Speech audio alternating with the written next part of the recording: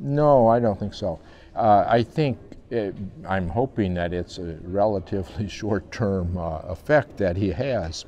But as far as United States emissions, I think now, I'm one of the plaintiffs in a lawsuit against the federal government in which he is now the first named defendant.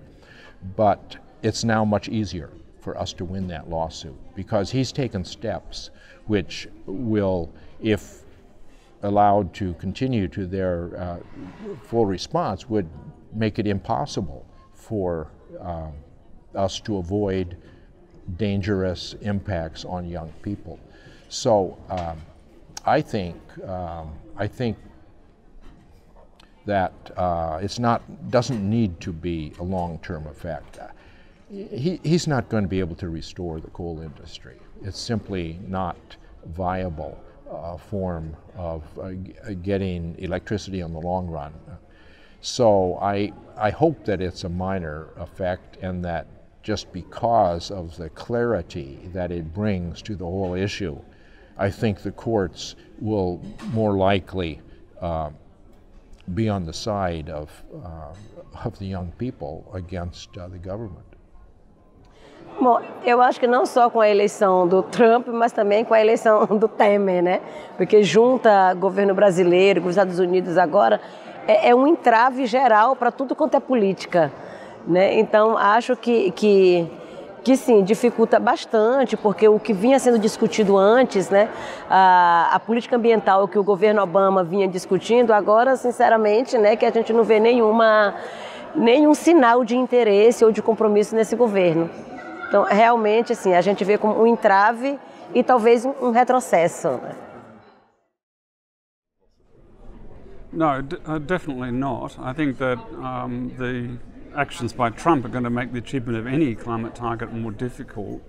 There's no doubt about that, even whether you're talking about 2.5 degrees, let alone 1.5. So I think it's a problem. The question ultimately is how long does US inaction go on for? So in the next few years, the Trump administration is not going to have a massive impact on global efforts. And apart from the direct emission impacts, one of the problems that could happen with the US is if it really gets mobilized on pushing coal. That could become a big problem. Excuse me. So if Trump manages to get a diplomatic profile going on carbon intensive development, that could become a problem globally. But at this stage, we haven't seen any really big signs of that. Well, the Trump administration has taken some deeply destructive actions in terms of climate change.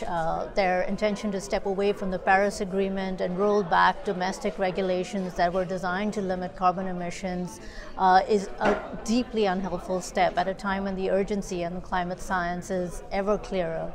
But the reality is the Paris Agreement's long-term goals are a multi-decade endeavor for the whole world. The Trump administration's term is 4 years, and there's just so much that they can do. They cannot buck market trends in the US, which are favoring renewable energy deployment. They can't change the fact that many states, businesses, cities are fully committed to delivering on the Paris commitments and have announced their intention to do so here at Bonn. So yes, the Trump administration has been very unhelpful. They're abdicating their responsibility to future generations. But the Paris Agreement was always about more than one president and one country.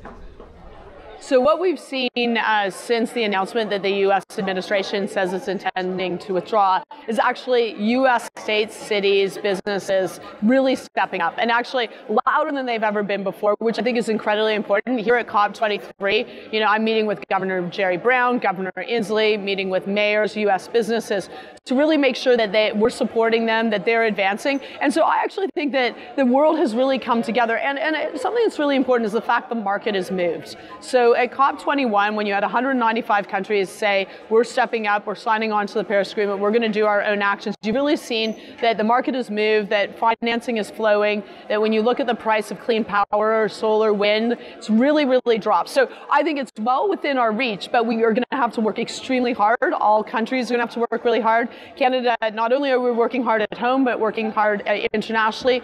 We have a coal phase-out alliance with the United Kingdom, and we're working to bring countries around the world. We know that the power sector, 40% of it is coal, very polluting. So that's a very practical measure, we can say. But it's well within reach, but we're all going to have to work hard.